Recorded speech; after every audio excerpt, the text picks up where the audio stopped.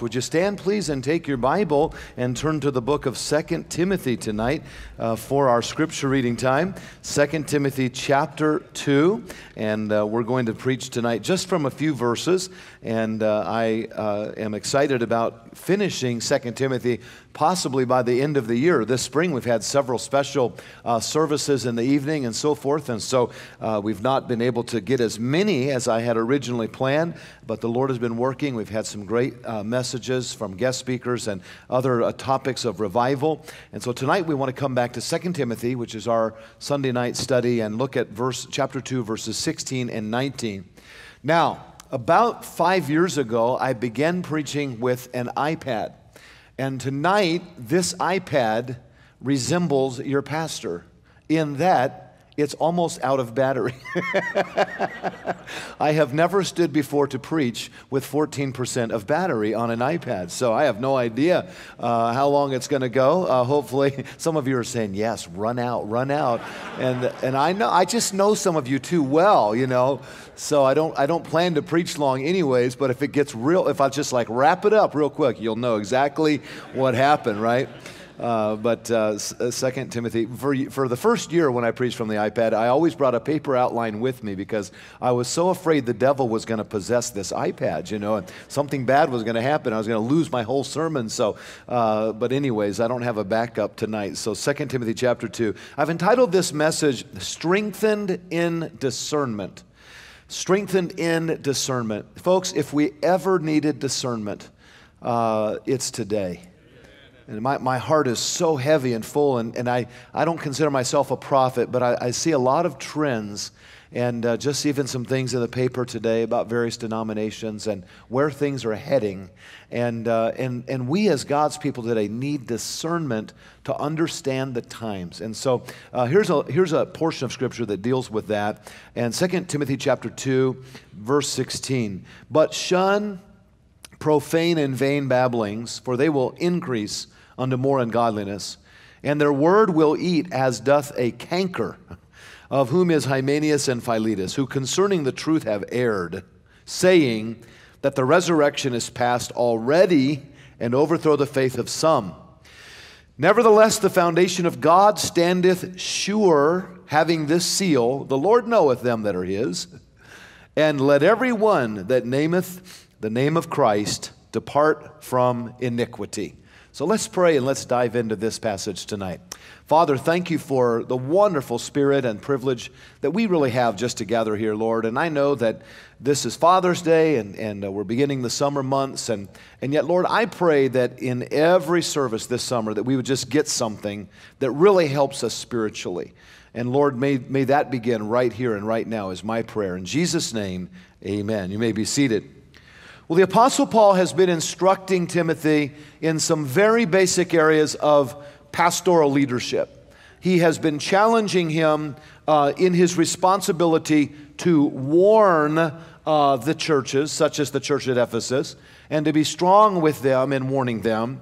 And also he had been challenging him in his responsibility to study the Word of God. And that's where we left off some weeks back. Notice verse 15. Study to show thyself approved unto God, a workman that needeth not to be ashamed, rightly dividing the word of truth. That's why I love Brother Lester's little book on how to study the Bible, because God's word challenges us to study and to be in the word of God. So Paul the apostle has been challenging Timothy to be a leader in the church that would step up and warn the church. And he told him in chapter 2 here in the early portion, be strong in the grace of our Lord Jesus Christ, and no man that warreth entangleth himself with the affairs of this life. And he was just challenging Timothy to be a strong leader and then to be a studious leader, right? And you know the context of 2 Timothy for those that weren't here some months ago. This is the last will and testament of the Apostle Paul. This is being written from the prison in Rome. He's giving his last instructions to a young preacher, and he's saying, Timothy, I want to challenge you to warn the flock, and I want to challenge you to teach the flock. And the Bible is so very clear along those lines. In fact, it says we're to preach the word, we're to be instant in season, out of season, we're to reprove, rebuke, and exhort with all long suffering and doctrine. And folks, we live in a day where everyone wants exhortation. Nobody wants to be reproved or rebuked. rebuked. And how many of you would say, Pastor, I just pray for you that God will give you the balance for what we need in our Christian life, because preaching requires the leadership of the Holy Spirit. And Paul was challenging Timothy with this along the way.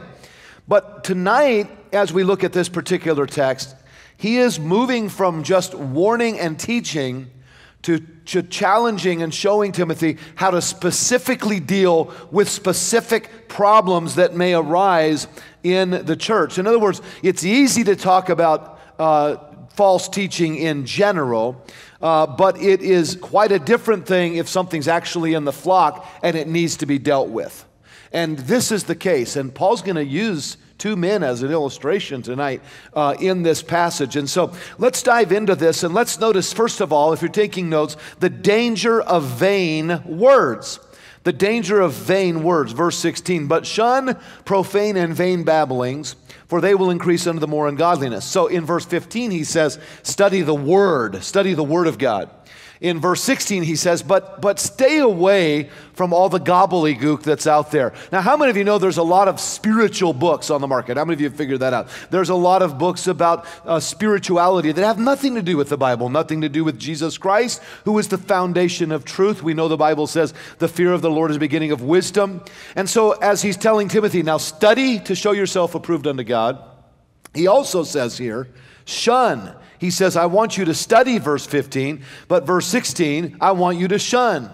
Now, in your life and in my life, I mean, we have to learn what to let in and what not to let in. How many of you have figured out you only have so many hours in a day? How many of you have figured out you only have so much brain capacity? I mean, we haven't tapped it all yet, but go with me on this one right here, right? How many of you realize there's only so much you can memorize in a given lifetime or a given day? So, we are the guardians, the Bible says, that we are to keep our hearts and minds in Christ Jesus. We're to renew our minds through the Word of God. So we're the guardians of what comes in and what doesn't come in. So Paul says, Timothy, study the Word, but shun profane and vain babblings. And the word shun means to turn away from. And Paul is warning Timothy, and he's warned him time and time again about this. In 2 Timothy 2:14, strive not about words to no profit, but to the subverting of hearers. 2 Timothy 2:16, shun profane and vain babblings. 2:23, but foolish and unlearned questions avoid. Now, let's look at the definition of vain words. When he says shun profane and vain babblings, what is he talking about? He's talking about ungodly words. The word profane speaks of unholy or unhallowed words. Here's an illustration. Turn in your Bible, please, to Ephesians 4:29. Ephesians 4:29. And here's a great verse that we often use even in marital counseling, but it applies to this moment as well on profane words. It says in Ephesians 4:29, let no corrupt communication proceed out of your mouth, but that which is good to the use of edifying, that it may minister grace to the hearers. So God commands us to take in the good, but to shun the bad. Let no corrupt communication proceed out of your mouth. Colossians 4:6, let your speech be always seasoned with grace. Now, folks, our goal should be that when we're having conversation with someone, that they are richer spiritually for it, that they are uplifted spiritually for it, and we are to use words that are not vain, but words that are full and words that are edifying. So he says, shun profane. And then notice also in verse 16, this next word, he says profane, and he says, and vain babblings. Now, we don't say those words a lot. You don't go up to your wife tomorrow and say, honey, I've noticed that your speech has been full of vain babblings in recent days. If you have said that lately, tell me after church. I just want to know what kind of person says that. And I'm certainly not making fun of the teachings of the Word of God. I actually like it, vain babblings. I mean, it does make sense. Empty, the word vain, speaks of empty noise. So he says, shun empty noise. Now, I'm not being critical when I say this, but sometimes someone will come to you and they might be talking even about spiritual things, and about 30 minutes later, you're just going, what's he saying? What is this? It's empty noise. And Paul says, Timothy, as a leader, you're going to have to learn you can't waste your life on empty noise. Study the word, but shun profane and vain babblings, these that have no substance or value to them. Empty words soon become evil words because empty words are like a vacuum. Whatever gets near the vacuum rushes into the vacuum, and empty words become evil words because they suck up sin. And I believe the context would indicate that empty and vain conversations can lead to idleness or gossip and things that are not profitable. And so Paul is saying, Timothy, you got to learn what to hear, what to say, and how to discipline your words. You see, all of us would be wiser if we would resolve never to put people down except on our prayer lists, rather than get involved in empty and vain babblings. Now, in a moment, we're going to see Paul name some names, but you'll see why. There's a doctrinal matter here. But the fact is that vain and babblings, just talking about people and talking about this and that, he says, Timothy, stay away from that. The definition of vain words. But I want you to notice the destruction of these words. The destruction of vain words. Now, we've all read in the book of James where the Bible says the tongue is like a fire and how the tongue can start and destroy. But notice what this passage says here. It says, shun profane and vain babblings. Why? For they will increase unto more, what's the next word say? Ungodliness. So there are certain people that tend to discuss things in a certain way, and over time it just trends to more ungodliness. Pretty soon they're on social media and they're kind of winking and laughing at subtle innuendo. They're giving credence to divisive talk. And soon they're becoming critical outright of others and so forth. It goes from just being empty babble to literally becoming destructive to our faith and destructive to our walk with the Lord. 2 Timothy 3:13, but evil men and seducers shall wax worse and worse, deceiving and being deceived. The Bible tells us that evil men and seducers will wax worse and worse. In other words, this idea of deceitful ministry is not going to get less in the last days. And I've seen people that get involved in vain babbling and talking with what they think are some gloriously great Christians, and pretty soon, I mean, their marriage is hurting, their life's testimony is hurting. Sometimes they're doing incredibly rash and sinful things. All of it starting with vain babblings and acting very spiritual, like, hey, this is all really good, and I have this really great understanding of things now. And really, what you can often see is that someone's life is not matching what they're saying in their words.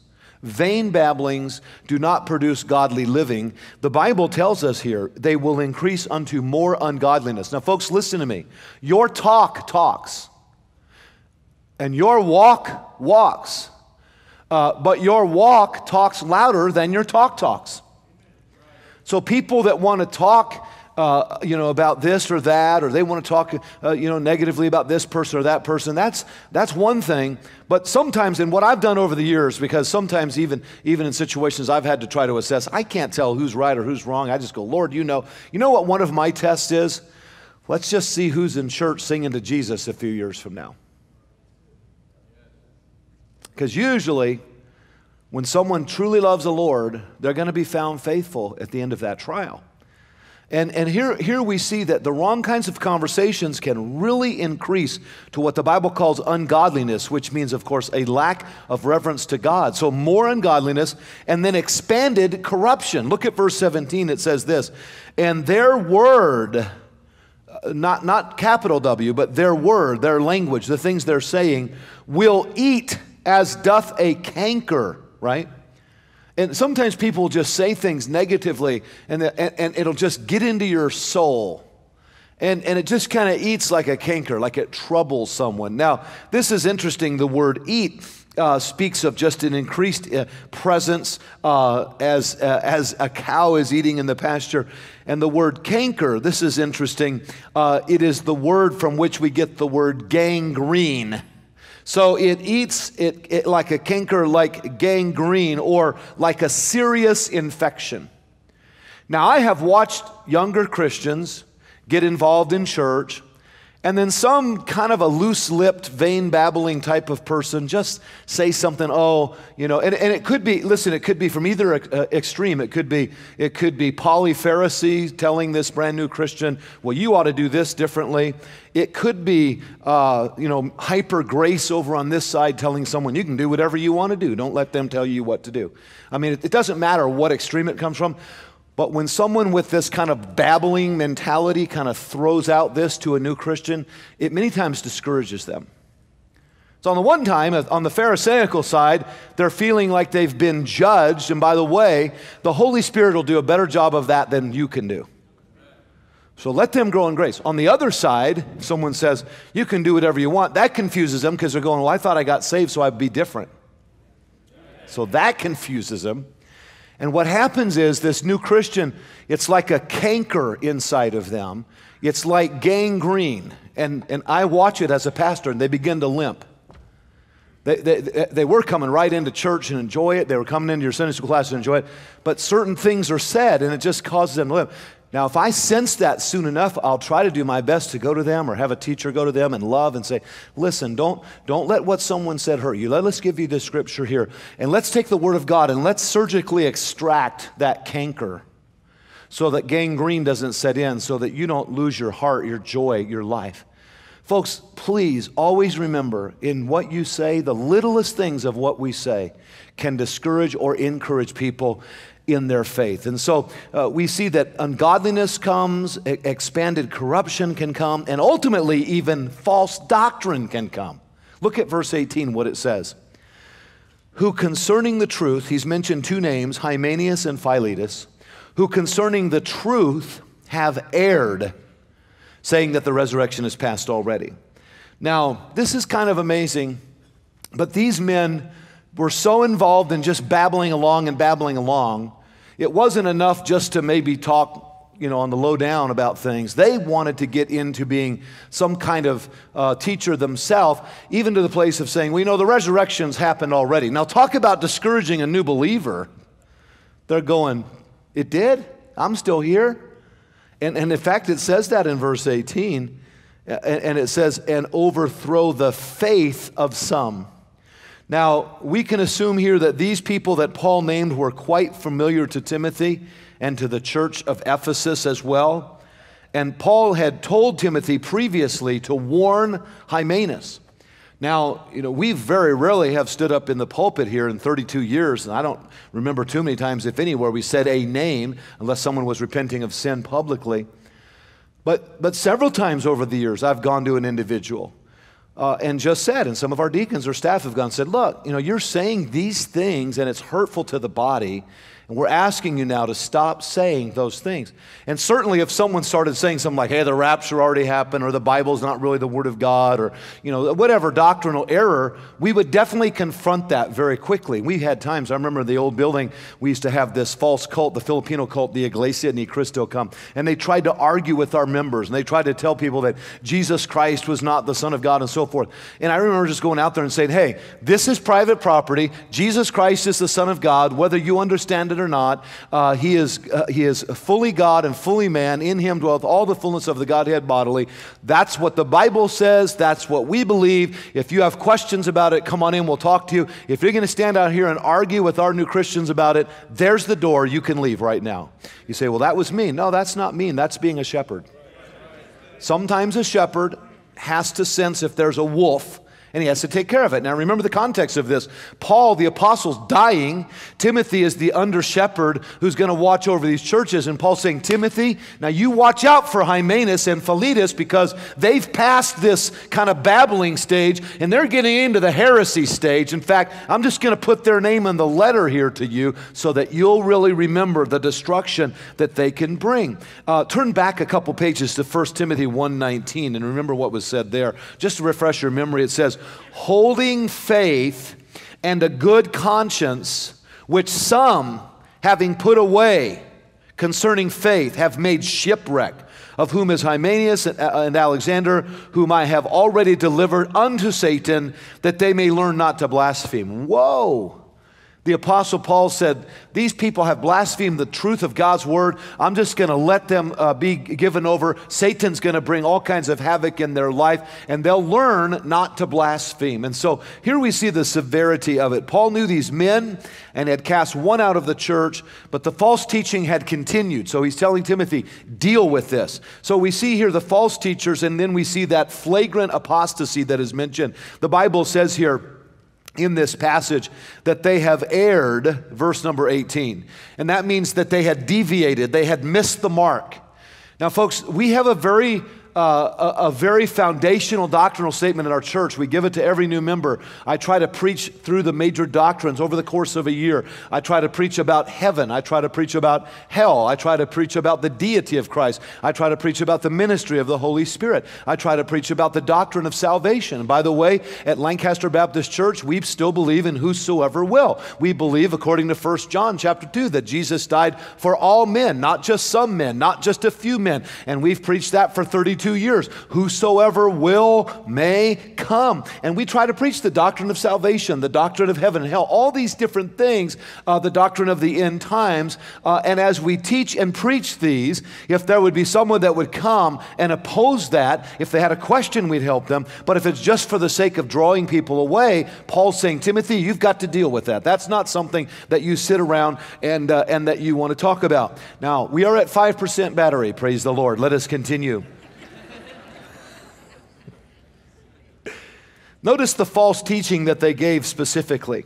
The Bible tells us what they were saying, verse 18. The resurrection is past already. So they were teaching that the rapture perhaps had even taken place, or more likely that the resurrection was only spiritual and that there would be no physical resurrection. We don't know exactly what they were saying, but it may have also been a form of what was called Gnosticism. Gnosticism was prevalent in the first century. This belief in Gnosticism, the Gnostics, they believed that there was a God, but you couldn't really know him. And they believed that the resurrection may have been more spiritual than physical, and yet the Bible speaks of a bodily and literal rapture in 1 Thessalonians chapter 4, and 1 Corinthians 15:16 says it this way: if the dead rise not, then is not Christ raised, and if Christ be not raised, your faith is in vain, and you are yet in your sins. So to say that there was no resurrection was heretical, and Timothy's being challenged to deal with that straight on. And in fact, notice also what it says here in verse 18, who concerning the truth have erred, saying that the resurrection is past already, and have overthrown the faith of some. Now, Pastor, why would we confront false teachers so strongly? Why? Because when vain babbling starts, and when it elevates even to questioning the Bible, if it's not dealt with, it causes young Christians to err in their faith. It causes them to waver in their faith. And so the Word of God must be preached, and the Word of God must be defended. The Bible says that we are to earnestly, say it with me, contend for the faith. Now, I'm telling you, there's a whole brand of Christians out there today that do not like it when a pastor's contending for the faith. Preach about it, teach about it, but if you get into the tone of, hey, this is what God says, and we're going to stand on it, and so on and so forth, sometimes folks kind of, go back at that. But we're commanded to hold to the faith, contend to the faith. 1 Timothy 4:1, now the Spirit speaketh expressly that in the latter times some shall depart from the faith, giving heed to seducing spirits and to the doctrines of devils. 2 Peter 2:1, but there were false prophets also among the people, even as there shall be false prophets and teachers among you, who privately shall bring in damnable heresies, even denying the Lord that brought them, and bring upon themselves swift destruction. And again, I'm not trying to be, Mr. Prophet, and I'm not going to get into a lot of the details tonight, but I really believe there's a lot of false teaching entering into evangelicalism today. There's acceptance of various faiths that's more of an ecumenicism. And we just need to have discernment. The Bible says in Philippians 1, I taught probably a 3-hour lesson to the pastors this past week, Philippians 1, where it says, let your love abound with knowledge and judgment. How that we need discernment in these last days, so that we don't put our love on certain things that is not truly according to the Word of God. So there's the danger of vain words. And Paul says, Timothy, be careful when there's just a lot of chatterboxing going on. Be careful that could even lead to false teaching. But notice, secondly, if you would, there's the safety of the truth. Someone says, whoa, I don't want to get involved in vain babbling or false doctrine. What do? Well, you run to the truth. And notice what it says in verse 19 now.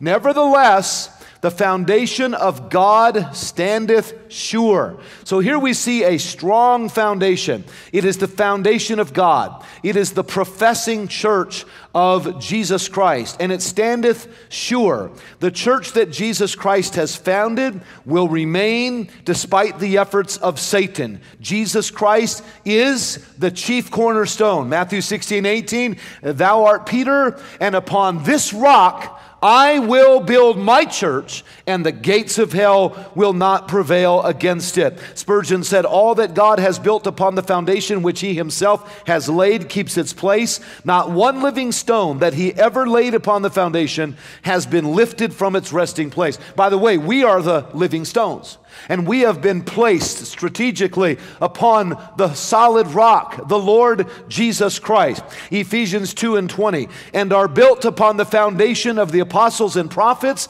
Jesus Christ himself being the chief cornerstone. Hey, listen tonight. Jesus is the chief cornerstone. The prophets have laid the foundation, and the apostles with their teaching. And you and I, like living stones, have been placed one stone at a time into this spiritual house called the church. And we have a strong foundation. And yes, the culture's changing. Yes, there's compromise and heresy that is abounding. But if we will keep ourselves on the solid rock, we'll be just fine. Just fine. Call it the fundamentals of our faith. Call it a sure foundation. Call it what you want, but we've got to stay with the truth of the Word of God. A strong foundation. But not only do we have a strong foundation, but also as we think about safety, not only do we have the strong foundation of a biblical church, but we have a sure relationship. So look at what it says in verse 19. Having this seal, the Lord knoweth them that are his. Now, the word seal means an impression made by a signet ring. And the church of Jesus Christ has been sealed by the Holy Spirit. And boy, you just can't get enough of this. And I want you to open your Bible to Ephesians 1:13, just real quickly, because I'm probably at about 3% right now. So Ephesians chapter 1 and verse 13, all right? And I want you to see this because we have a seal. We have been sealed.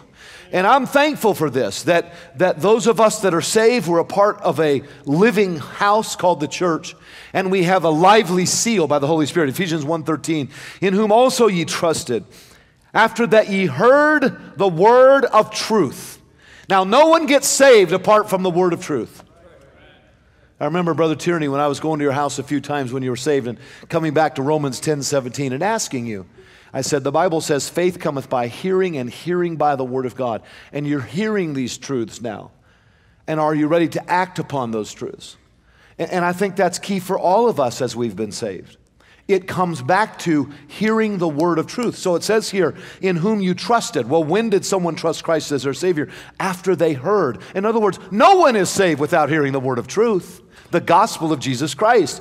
But that's what it says here, in whom also ye trusted, after that ye heard the word of truth, the gospel of your salvation, in whom also after that ye believed, notice this next phrase, you were sealed with that Holy Spirit of promise, which is the earnest of our inheritance until the redemption of the purchased possession unto the praise of his glory.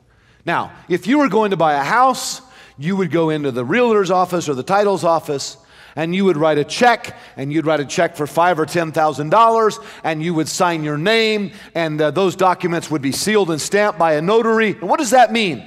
It means this is our down payment, and we fully intend to purchase this, even as the Bible says here, until the redemption of the purchased possession. When you got saved, the Holy Spirit sealed you, and God says you are sealed until Jesus Christ comes again and claims and redeems his purchased possession. And we are the purchased possession. We are the bride of Jesus Christ, and we have been bought with the blood of Jesus and sealed by the very presence of the Holy Spirit. And no matter what's going on in this world, no one can take your salvation from you. You are sealed by the Holy Spirit of God. And there is safety in being a part of a church that is built on Jesus Christ, the sure foundation, and knowing that you're saved and sealed by the Holy Spirit of God. So, we see the danger of vain words. They can even lead to false teaching. And we see the safety of salvation in Christ and the sealing of the Holy Spirit. Are you with me so far? Amen. All right, let's look at the third thought tonight. The responsibility of the saved. So, what is our responsibility then as we stand here tonight on the truth of God? Well, notice verse 19 again. It says, "Nevertheless, the foundation of God standeth sure, having this seal. The Lord knoweth them that are his, and let every one that nameth the name of Christ depart from iniquity." Now, before I jump right over it, how many of you are glad the Lord knoweth everyone that is his? That is awesome. I don't know what you're going to face this week. We've got some dear members with doctor's appointments. But let me just tell you this. He knows your name. And he knows what you're going through. And he loves you individually. But God speaks beyond that, beyond the relationship. And I want you to notice as we close the responsibility of the saved. First of all, notice the description that is given to us here in verse 19. He says, "The Lord knoweth them that are his, and let everyone that nameth the name of Christ depart from iniquity." So notice this word nameth. Every one of us this word nameth means that professes. Now, how many of you are professing Christians tonight? Okay. We profess the name of Jesus Christ. This term refers to all of us who profess Jesus. Acts 4:12, "Neither is there salvation in any other, for there's none other name whereby we must be saved." So the description then is the believer. That's who's in mind here. The believer. Every one of us that names Jesus, but notice the duty that we have. What is our duty according to verse 19? "Every one of you that nameth the name of Christ," notice this now, "depart from iniquity." The word depart means to shun, to flee, to run from it. Whether that is iniquity that is vain babbling, that is gossip, that is tearing down, that is casting doubt, that is bringing canker, or even false doctrine, God says, I want you to turn from that. I want you to depart from that and to follow after the Lord Jesus Christ. 1 Peter 1:15, "But as he which hath called you is holy, so be ye holy in all manner of conversation, because it is written, Be ye holy, for I am holy." Positionally, we are dead indeed unto sin, Romans chapter 6. But then Paul said something so strange. He said, "I die daily." He said, "I reckon myself to be dead indeed unto sin and alive unto Jesus Christ." And so my responsibility is to live out my identity each and every day. It is to live out my identity as a child of God. It is to flee from that which is false teaching. It is my duty to depart from that which would canker my heart and damage my spiritual progress. It is my duty to separate from that which would contaminate. And so God has given us tonight the danger of vain words. And he says very clearly, shun them, stay away from them. And he tells us the safety of the truth. Build your life on the sure foundation, Jesus Christ, the chief cornerstone. And know that you're sealed unto the day of your redemption. But remember your responsibility. Remember that you have a responsibility, and that is to depart from iniquity. Timothy, I want you to put the church in mind of these things. And may we be mindful of them this summer. Let's be careful of the wrong kinds of words. Let's build our lives on the truth of Jesus Christ. And let's remember our responsibility to depart from iniquity and to live a godly testimony. Folks, we don't have time to make a list of 1,018 rules for your, homecoming party or your class reunion. I pray that if you go to something like that, that you'll stand for Jesus, depart from iniquity, standing on the firm foundation of Jesus, and have a testimony of all the great things that God has done for you. God help us to live out for Him this summer. Let me ask you a question, friend. Are you avoiding this matter of vain babbling? Is there a conversation or a chat room or a Facebook page that maybe you need to turn off? It's just taking you nowhere. Have you thanked the Lord lately for the security of your salvation? And are you building on the solid rock of Jesus Christ? And are you, in your everyday life, letting the Holy Spirit turn you away from iniquity and toward the holiness of God?